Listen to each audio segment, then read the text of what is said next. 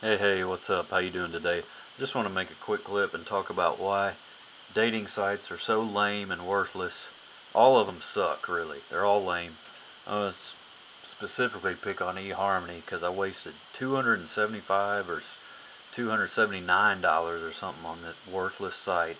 Never come close to getting a date and barely even talked to a whopping 2 or 3 women. So here's my inbox here. And she read this long message months ago with these other ones unread, and I've got a list of about almost 50, I think, girls down through here, and we're going to go down through here unread. Message read several months ago. Why hadn't she read the other ones?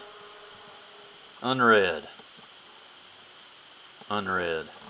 I mean, it's bull crap, and I already found some YouTube clips of people talking about how stupid and lame eHarmony is, but just don't waste your time and money on it. It's truly worthless. And she read one several months ago, but not the more recent ones. Several months ago, read one. My computer's slow as Christmas. All unread. So I don't know what. It's worthless. It's totally worthless. It's crap.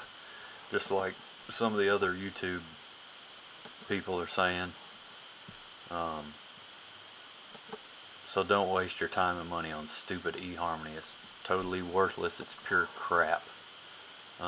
So honestly, so is Plenty of Fish. Here's my Plenty of Fish crap. Here's my inbox where I've messaged about 7 chicks. One of them just saying, I'm found dating somebody right now. Well, why are you still on here? Why don't you get off? I guess maybe she doesn't like him that much.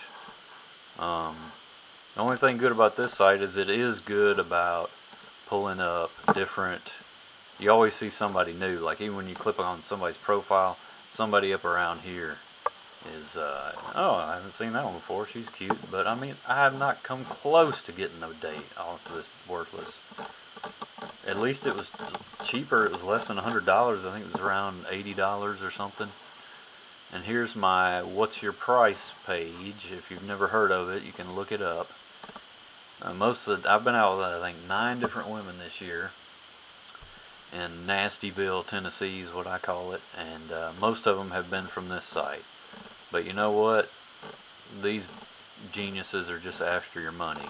I went out with one last night that was gorgeous as can be and sweet, but I have a feeling I may never see her again. I'd like to, but I doubt it's going to happen. So anyway, that's my preaching on stupid online dating, and fact of the matter is sometimes we don't want to hear the truth, but you just got to be content to be single, and nothing's guaranteed in life anyway. So here's a song talking about nobody wants to hear the truth.